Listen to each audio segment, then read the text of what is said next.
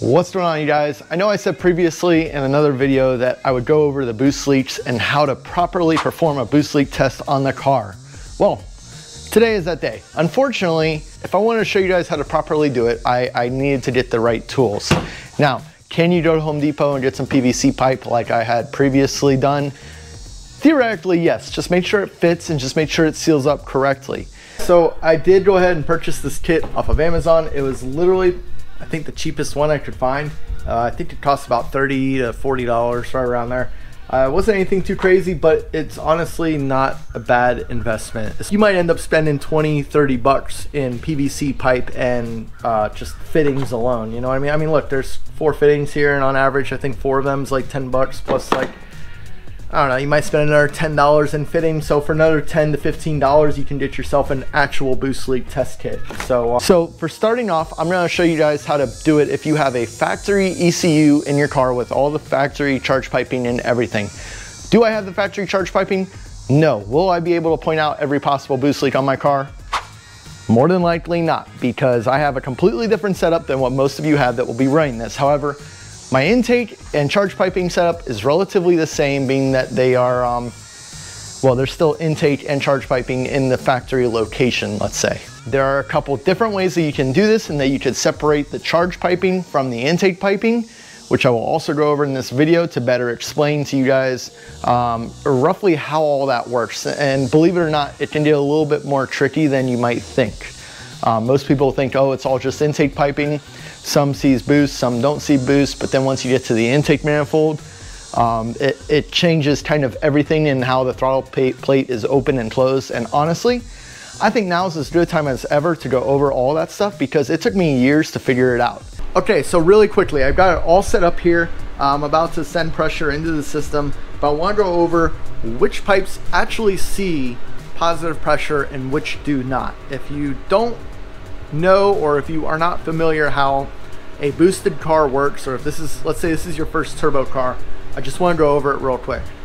Certain pipes do see boost pressure and certain pipes will never see positive pressure. And the pipes that should never see positive boost pressure are the ones that go from the air filter to the turbo. So everything from here goes to the turbo will never see positive boost pressure. Everything from the turbo to the intercoolers and from the intercoolers to the throttle plate will only see positive pressure when the motor is seeing positive pressure. So like your little boost gauge is what is technically being read off that. Now, there's some funny stuff that happens here with the throttle plate being open and closed. If you're not familiar, when the throttle plate is closed, there is actually no vacuum, or very, very little vacuum in the charge pipes or intake pipes at all. Because technically the engine is not sucking in as much air. All the vacuum is in the intake manifold, because the intake manifold is trying to draw vacuum from the piping, but it can't because that throttle plate is closed. So with the throttle plate closed, everything from here onwards does not see vacuum. But once that throttle plate opens up, it's free game. That entire motor is trying to draw in air through the intake and charge piping. Now, a good way to think about it is once the motor sees that crossover from vacuum to positive boost pressure, everything between the turbo and the throttle plate will then be under boost. Now, basically, the throttle plate acts as the restriction for the vacuum on the head. When the throttle plate is open, the restriction at that point is actually at the turbo. It all depends on whether that throttle plate is open or closed. And in doing so, that also affects the breather ports and the way the PCV functions. Because if you remember in my video about catch cans, the way the PCV functions is basically once the intake manifold is under vacuum, the PCV is working. But then once it crosses over in the positive pressure, only the breathers are providing the crankcase ventilation. Now here's where it gets really tricky, because then you move on from the charge piping to the intake manifold. And the way the intake manifold crosses over from vacuum to positive boost pressure, essentially the intake manifold is technically at 0 vacuum and 0 pressure when you're at wide open throttle but no boost. So if you've got an NA car that is, let's say, wide open throttle you are closer to positive boost pressure or zero vacuum than any other point in that motor. As a matter of fact, the only other time that that motor is at zero vacuum is when the engine is off. Now obviously, with the engine running and the turbo spinning and the RPMs rolling, as you get into boost, you will go out of that zero range and climb into positive boost pressure, which at that point is when the intake manifold and everything connected to it will see positive boost pressure. And one other very important thing I need to mention here. If you are still running your factory PCV or breather hoses, do not boost leak test anything more than 10 PSI. When you test with all the factory PCV and breather connections, you are also pressurizing the crankcase. So what that means is all of the oil seals in the motor are also seeing that 5 to 10 PSI, whatever you might set it at. So ultimately what you want to avoid with that is blowing out a front or rear main seal. I can do it with my system, or at least use the knowledge that I've provided in this video to test the different piping at different boost levels. Now that doesn't necessarily mean that by boosting to 15-20 PSI is going to pressurize the oil system to that high. It's not how it works. That's what the check valve is for. But because you are pressurizing the intake tract in the way that you are with the factory breathers hooked up, the oiling system could also see 15-20 PSI, which you want to avoid at all costs because you do not want a front or rear main seal or even cam seal blowing out of your motor when you pressure test the system. Unless you have done the proper modifications necessary to avoid pressurizing the crankcase ventilation system, go ahead and do it to whatever you want, but do it at your own discrepancy. I did not tell you to do that. But anyways, I got the one side off for the air filters. I'm gonna plug in the other side, hook up the air hose, and we're gonna pressurize the systems.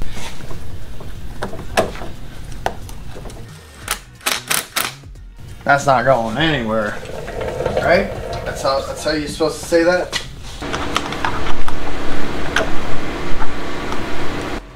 Pardon the background noise. I had to turn on the fan. So we got this plugged in now.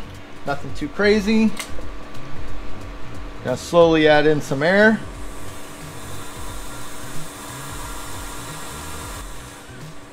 There's definitely a leak in there. Oh yeah, that would explain it. Piping at the turbo is not even tight. Okay, so I've already found my first leak, and it's at the turbo inlet pipe. And while honestly it's not a big deal for me, because I am on speed density, meaning I'm running a map sensor, the computer doesn't calibrate for vacuum leaks before the turbo. It actually doesn't even account for vacuum leaks before the intake manifolds. So let me go ahead and tighten this up and I'll get right back with you guys. So essentially there are a few different ways that you can run a boost leak test on these cars. Personally, because like I said, I am on speed density, I have the option to bypass all of the intake piping and go straight to just my charge piping. Now essentially, if I wanted to test just the charge piping on the car, I would probably pull off this pipe here and this pipe over here and do the same thing with those two pipes that I did for these two pipes. Now, by removing it here and here, except going this way, right? Because we want the turbo on its own. We don't want to test the turbo. We just want to test the charge piping. So that's what I'm probably going to end up doing just to test my charge piping on the car and my intake manifold. Now, let's say I find multiple leaks at my intake manifold and I want to separate my charge piping from the intake manifold. I would pretty much just remove this pipe here and this pipe here. The whole point that I'm trying to get across here basically is that if you can separate your charge piping and the way the piping in your car works, it'll make this entire boost leak test way easier and make it much more simpler to pinpoint where the leaks are coming from. Okay, so now that I'm positive, I tightened up that hose clamp over there. I'm pretty sure that was the only one. We're probably gonna blow apart yet another intake piping, but we'll see what happens here.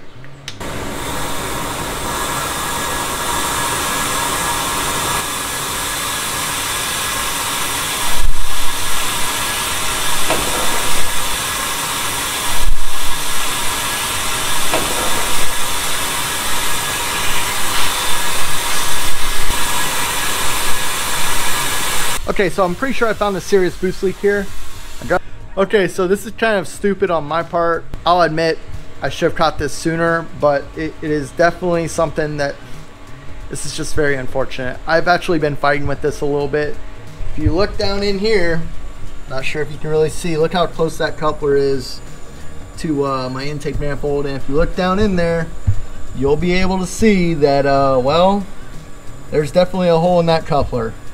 So we've got a leak in that coupler for sure. I'm gonna have to change that out. It's just unfortunate. And honestly, should that coupler be that close to the exhaust manifold? Probably not. So I'm gonna go ahead and swap that coupler out because that is definitely an issue. It is definitely leaking. I'm gonna check this side over here as well. So you can see on this side over here, it's actually got a pretty good gap. So I think we're all right over here. So it's really just that side coupler over there that I'm gonna be swapping out.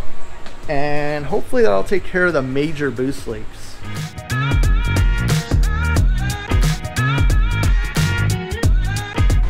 All right, so that is definitely not good. I mean, I'm poking my whole finger through it. So I gotta find a new coupler for this. All right, new coupler. Fortunately, I have an extra because it already happened once. I'm not even gonna lie. So we're just gonna throw this one in here and try to clearance it a little better than the last one. So good news. I think I found an alternative route to melting my silicone coupler. Being straightforward with you guys, I'm not gonna clock the turbo right now. Don't have time for it. I really just don't feel like doing it. But instead, I do have this reflective material. I got this originally to do the transmission tunnel in the car, but I ended up skipping this and just using the stick-on DEI stuff. However, as you see, I still have some left over. So I cut off a little piece of this, and as you can see, I wedged it to the back part of my silicone coupler here, and I put the hose clamps around it then.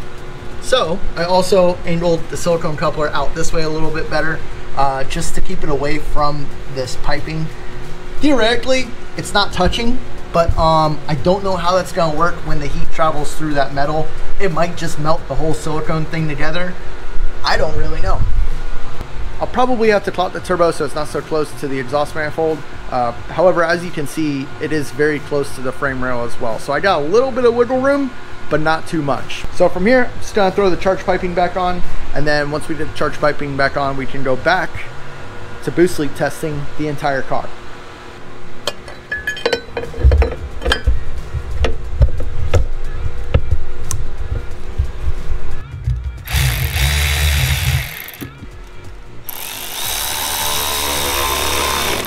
Okay, so let's go ahead and pressurize this system one more time. We got it on here. Gonna go ahead and start putting it in air. 25 PSI, 30 PSI. We got some funny stuff happening there, but you know what? The 30 PSI on the intake side, it's a little bit much. I'm gonna switch over to the charge piping now, and we're gonna find out if there's a leak in the charge piping at 30 PSI, because honestly, intake side, doesn't really matter for me.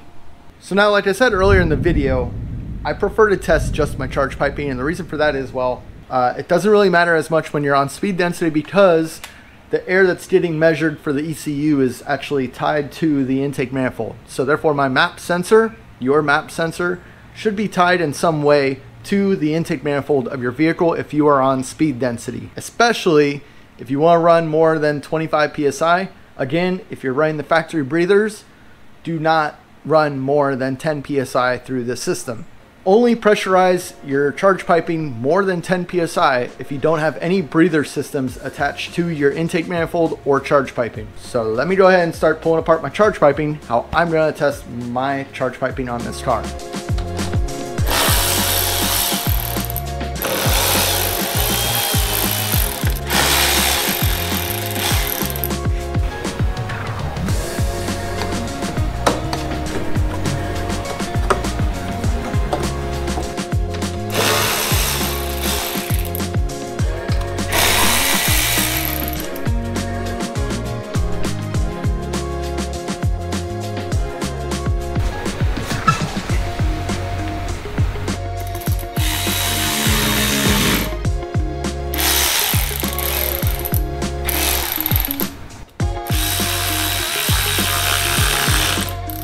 So, got my pipe set up here.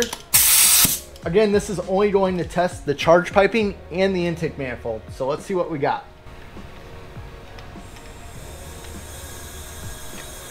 It's 10 PSI. Yeah guys, this system's pretty well sealed up, I'd say.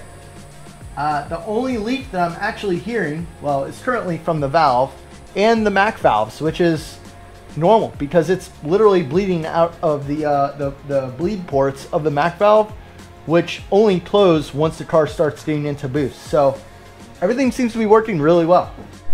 Okay guys, real quick, I've almost forgot one more thing I wanted to try on this entire setup here with the boost leak tester and smoke leak tester combined. I want to pressurize the system and inject smoke into it at the same time.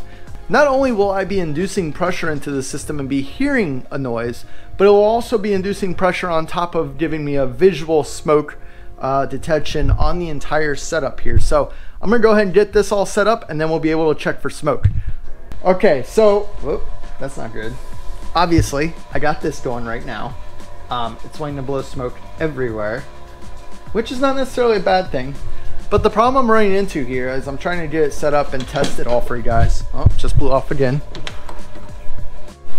Well guys, unfortunately this whole boost leak test and smoke leak test combined just isn't going to work out. For some reason I can't get the smoke to travel all the way through the intake tract, and I have a feeling it's because I have, well, pressure going in one side and then smoke trying to go in the other, and well, the air pressure kind of overrides the smoke and it's not able to travel all the way through. So unfortunately that's not gonna work, and maybe that's why nobody's ever done it this way before. But I figured, hey, you know what, I'll give it a shot, see what happens, and there's your answer if you were curious as well. I just want to keep this video strictly as a how-to. If you're out trying to boost leak test your car or smoke leak test your car, or like I said, perhaps you have an NA and you want to smoke leak test it, you don't really need to apply boost pressure. But hey, you know what, you can do either or if you're NA, but realistically if you're boosted, it's best to just stick with the boost leak test, as you can listen to the boost leaks that are going on in the engine bay. But be sure to stick around for the next video. We are going to FL2K this weekend, so the next couple videos will probably be straight FL2K content, which, believe me, you don't want to miss. It's basically TX2K but in Florida, and if you're not familiar with what TX2K is, it's basically the fastest street cars from all over the US come to this state. I'm gonna have a special feature involved with all of that as well, maybe a few, we'll see what happens. On top of the FL2K content, we also got the Hikist content coming up for the Z. I got parts on the way, I'm still waiting on for that. So that's coming up, as well as some other special bits and parts we got planned for the Z to make it go faster. It's gonna be awesome. I'm really excited. I hope you guys are too. And if you haven't already, be sure to hit that like and subscribe button so you can follow along. So stick around, and we'll see y'all next time. Going on a beautiful cruise today. Nice, cool, fall-ish air. I don't know, it's late September. I think the air is starting to cool off a little bit for now anyways. It's probably just from all the rain that we've had, honestly, but I'm not complaining.